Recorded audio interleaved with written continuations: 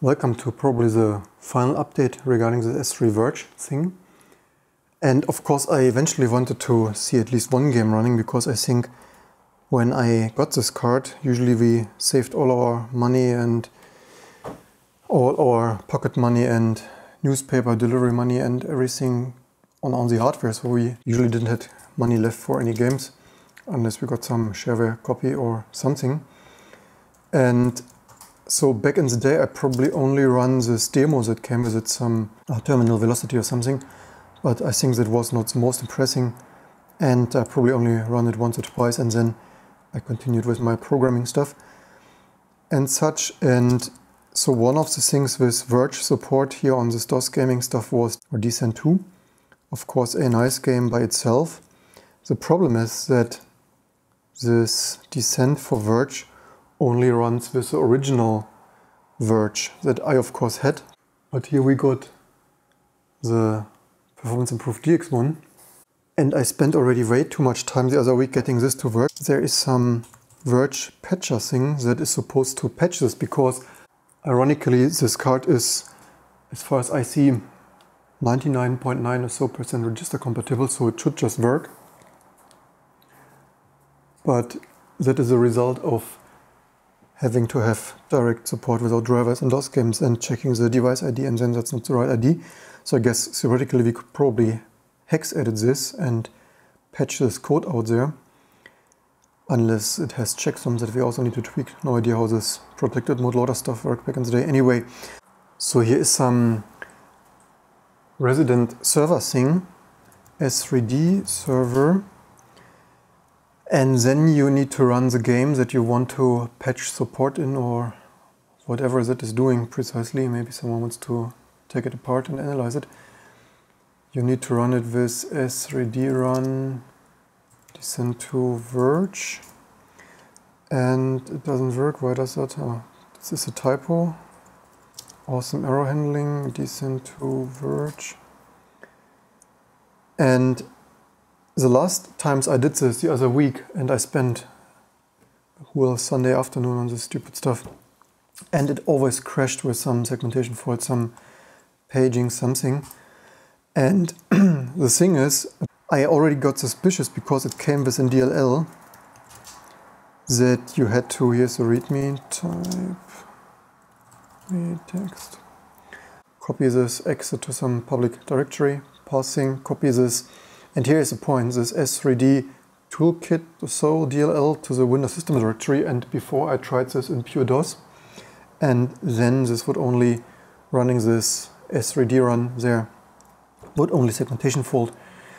And now I've run this in the Windows 95 that I installed only for this register dumping yesterday, and here it finally works. I was running the game in the emulator, it's not so much fun. Not the very fastest anyway, at least not on this low power, ultra low voltage, slow Microsoft Surface thing. So already copied the whole virtual system image here to this hard drive. And let's see if it works on real hardware on the real card. And before you cry, I use here some Windows illegally. No, I have here my pristine original Windows 95 with some original CD key thing. And the only thing is not like we're skipping on software licenses like Linus Tech Tips or so. And so let's professional started here with this IO shield. I only hope this Windows is compatible enough to boot on this hardware. But if it doesn't, I have other PC motherboards. I hope one of them should be compatible enough. It's of course really a pity that this patcher thing does not run in raw MS-DOS. So let's see how many devices it will find. Also right now there's only an extremely crappy onboard sound card, although I think it's partially Sound Blaster compatible, but it sounded really crappy. If I really wanted to play it for some relaxing minutes, I have to plug in a proper sounding sound card anyway. Found the system timer, yay! And the CMOS clock, unbelievable. And the keyboard, if it's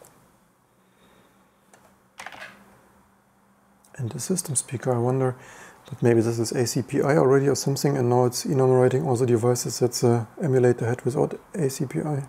I tune back in a second as soon as this hardware discovery stuff is over. We can restart, let's see what happens. It's slightly overclocked though from an earlier video. I think I showed it earlier this year. When I actually used it, I never run it that fast. Actually, I run it underclocked, as it only supported non-fractal multipliers, and I think it was faster 3 times 75 than whatever that was, 4 times 60 or so. And we must restart again, because Windows discovered even more. Some IDE stuff. I wonder why did it say hardware discovery finished when now it discovered more, but it's probably Microsoft logic. And even more discovery. I really wonder why it couldn't do it all in one pass. There's a crappy audio adapter that we probably don't want to use. So let's see how many undetected devices do we have. Serial mouse, printer port, actually not so much here actually. It's not really creative though, but whatever, it's actually not 2-bit here, I think. And actually a sound blaster I have, so to get sound, if this game is really running, I could plug it in actually. So let's, the moment of truth. Actually, this is a actual copy I purchased just for this video, so also there we're not skipping on licenses. This is purchased from this GOG vintage gaming website. I hope it's legit. And so this was the server as S3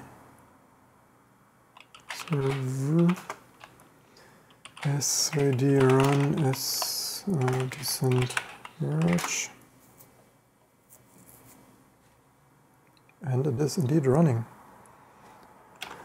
Amazing, and I wasted a whole Sunday the other month on this nonsense on DOS without Windows, so there you have it. Let's maybe view the demo, and then I guess I need a sound card. Yeah, but actually, oi, this runs super long, huh? I wonder what that is. EDT WinChip, overclocking.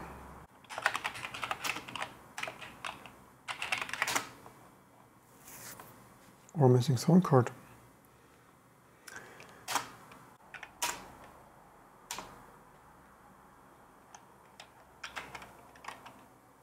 Actually, this game runs better than this demo, I have to say. Does the mouse work with this, or?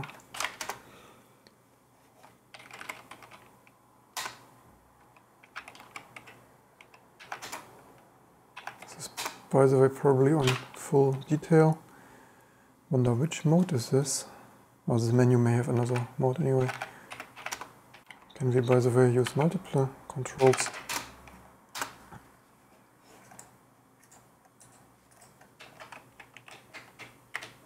Yeah, we can use multiple controls. Didn't play it in a long time though.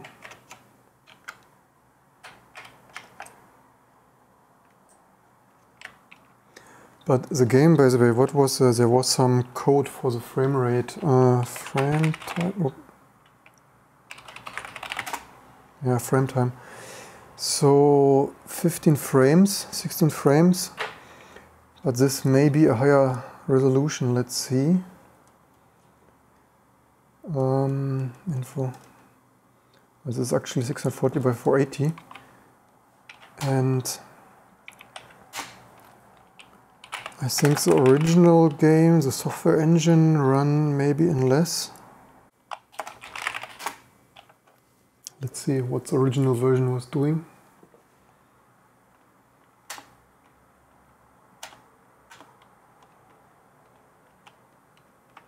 So this is original. So it runs in more frames.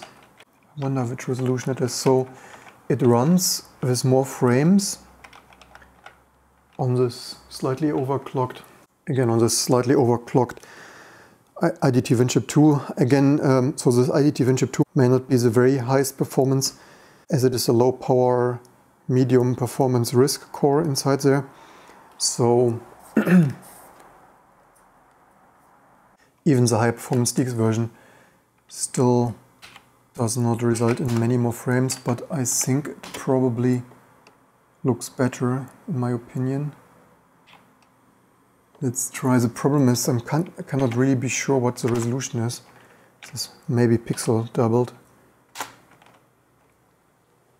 For here's screen resolution. Actually it is 640 by 480 according to this.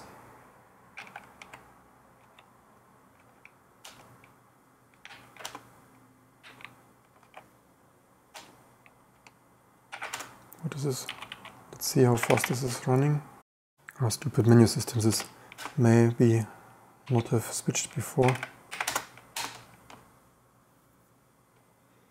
Yeah, that looks worse. So this runs at 60 frames, but looks obviously extremely pixelated.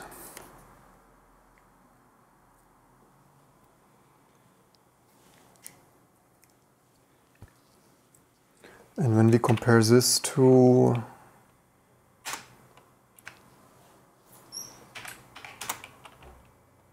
S3 run S2 Descent II Virge.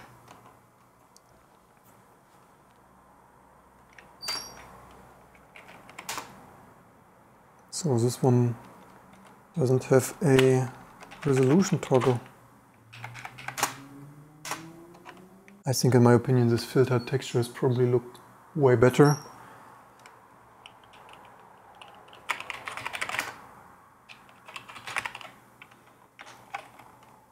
Although we lose a few frames there for the better look. It actually can maybe switch off the texture filtering.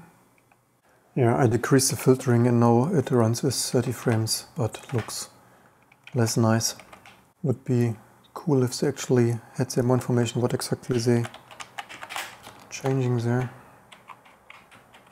Here, there you have it, a little bit report of the DX2. I have not seen so many other videos directly comparing these details and also pointing out how to actually run this stupid patch thing, apparently only with Windows. I hope you enjoyed this little gaming update. Maybe I try to play it a little bit, but for this I for sure need to first plug in a sound card to enjoy it a little bit more. Of course on the real hardware the setup won't run without this ID, so let's copy here these IDs for the sound config I plugged in there in Sound Blaster.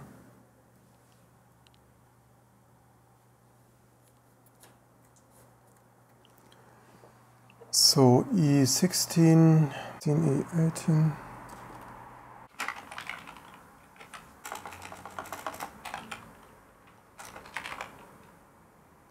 .515 and that is MIDI 009.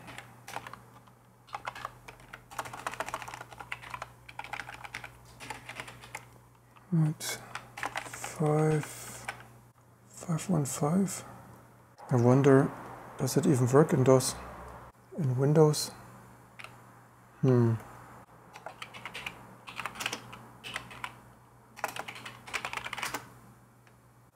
Yes, that does work. So I found here some vintage overclocking tool, MCLK, supporting this S3 Virge. So I tried already, it needs here some direct parameters.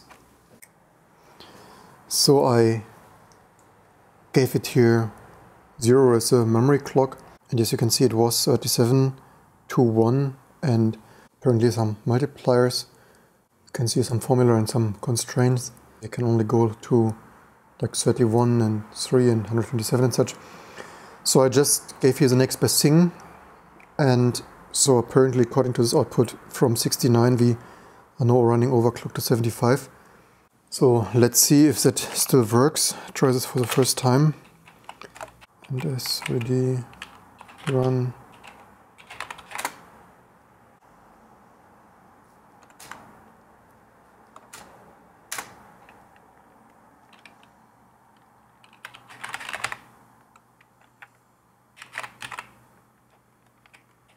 So before doesn't really prove that much, does it?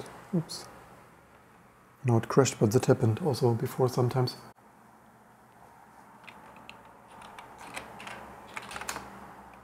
Well, this 40 can go higher, right? So we had 37 or something, now 40, so whatever, right?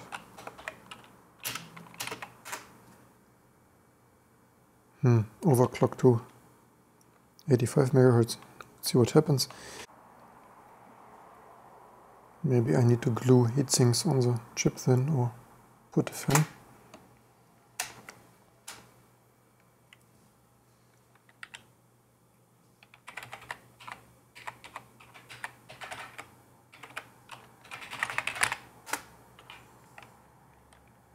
But I think it is a little bit faster. Slightly reduced levels. Oh no, this is with full levels. No, with full levels, I think this is slightly faster. Wonder if it's stable then, though.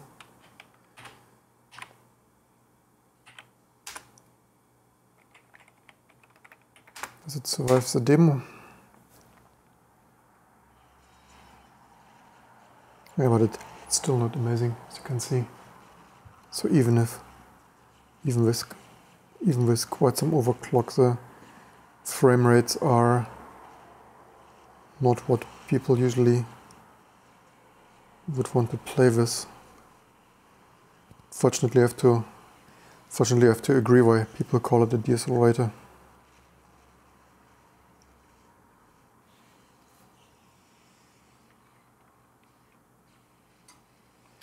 But when you switch the detail level of filtering slightly down, it already improved quite a bit.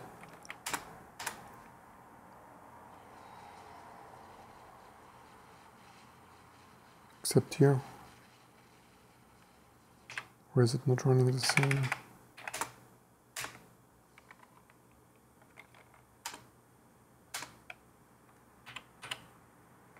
No, but here it improves it quite a bit. You can see 30.